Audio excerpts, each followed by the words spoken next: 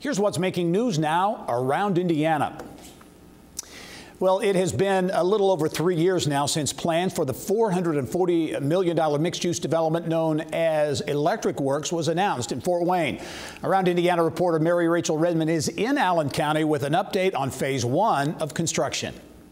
The Fort Wayne metro area is one of the fastest growing cities in the Great Lakes region. Over the last decade, more than $1 billion has been invested in the heart of downtown. And perhaps there's no bigger project than the historic revitalization of a place that once employed roughly half the city. Hundreds of millions of dollars have been put into General Electric plants and equipment. It's taking this enormous, tremendous asset that was a historical part of our city, and it's revitalizing it for our people today.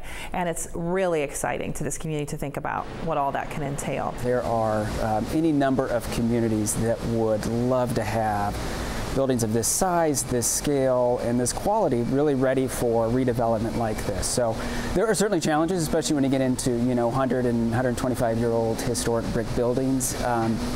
But the features and the benefits they offer, you just can't really get a lot of times in new construction. While the character it offers, from the ceiling height and the windows and the natural light and just the quality of the construction, all of those things add up to a really unique kind of experience when everything's said and done. As you can see behind me, construction on Electric Works is underway. The first phase is expected to be complete in fall of 2022, and once completed, the estimated economic impact annually will be nearly $400 million, a big coup for Fort Wayne.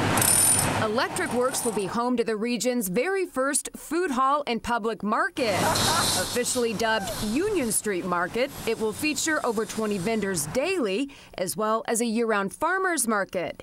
But perhaps most importantly, the new venue will also help address food deserts and access to healthy food options for surrounding neighborhoods. The Union Street Market will be a really unique and rich mix of refreshment and entertainment opportunities for people who work here, people who want to come and visit, people who live nearby to be able to walk. Really kind of modeled on the public market experience you find in large cities across the country. However, the first building scheduled to go live in August of 22 is a new STEAM high school that will give students the opportunity to experience project-based curriculum with on-site companies and entrepreneurs, almost mirroring the same kind of training that happened on that same GE campus nearly 100 years ago. Hundreds of thousands of training hours have been given to young men like these. So it'll be a STEAM school focused on high school for grades 9 through 12. And the students here will really get a unique experience on site with businesses and organizations and entrepreneurial programs that they'll be able to really almost embed and do kind of project-based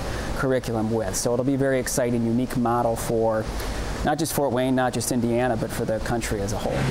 And officials tell me once the entire three-phase Electric Works project is complete, it will quite literally and figuratively change the landscape of downtown Fort Wayne as we know it. And we've always seen Electric Works as part of broader downtown development, sort of integrative with a lot of things in other neighborhoods around us, lifting those neighborhoods up, helping them benefit from the development taking place downtown. We see it as kind of that central corridor where a lot of it's going to really help expand what people think of when they think of downtown Fort Wayne.